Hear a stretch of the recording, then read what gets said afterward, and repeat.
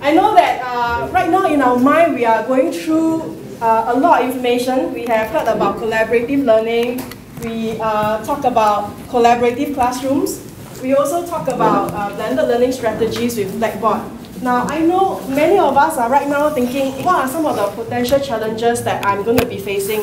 I'm not just here to listen to some people sharing and then go back and that's it. But I want to try. Then now what? How can I apply what I've learned today? How can I pull in the learning strategies, or how can I use equipment and Blackboard here?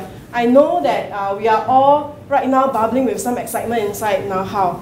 I want to encourage you to continue this fellowship here. Now, as much as yes, it's true that we are all individually teaching or lecturing the students or providing tutorial, we are also a big family here whereby we can learn and continuously be sharing with one another. So I want to encourage you to share, continue to share with one another your experiences, or even to dialogue with one another, especially those that you were in the same cluster or grouping with regards to how you are applying what you have learned, or how can you further push the affordances of the classroom or the skills that you have.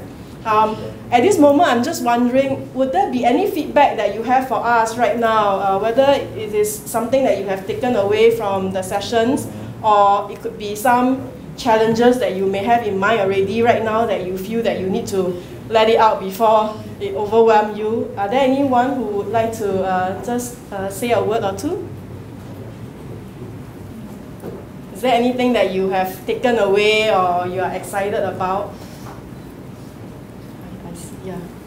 Are there any currently are there videos of some of our own staff members conducting this blended learning? Okay. Rather than, I mean, we love to attend their classes, but the classes are all gone already. But in the video, we can see that we get encouragement from there. YouTube channel. The YouTube channel, we do have a YouTube channel set up by CEL, and we have various sharings on the YouTube channels.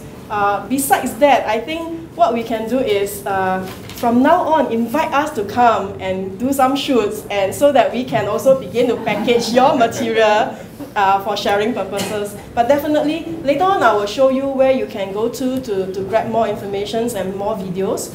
Of course, we also do have the Blended Learning Series website, which you can go to, and there are many of us here in CEL whom you can always write to us, and we can come over to dialogue with you. Yeah. To just add a little bit to what Chang Lik asked, the video that we were showing you earlier on is the so-called model of the classroom. But towards the end of the video, we also feature Shanti, in quick snippets of what she actually does in class. We actually recorded her class session, to show the 3 or 4 main phases of using the collaborative classroom. Yeah, so we have a lot of other videos also. Some of them focus on blended, some of them do not. Last year, I shared how you can blend a lecture. Yeah, so we do have a whole host of videos that they are all in playlists. You just have to look for something that has got to do with blended, yeah, and it will be there.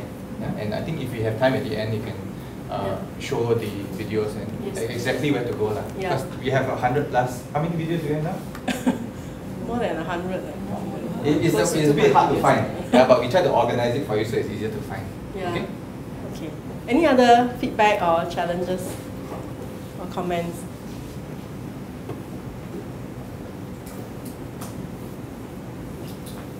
Yes? Very helpful. Thank you so much. Thanks. Okay, now, like what Dr. Shanti has mentioned, it's very important that we begin to shift our mindset. It's not just about the tools and the equipment here, neither is it about just Blackboard.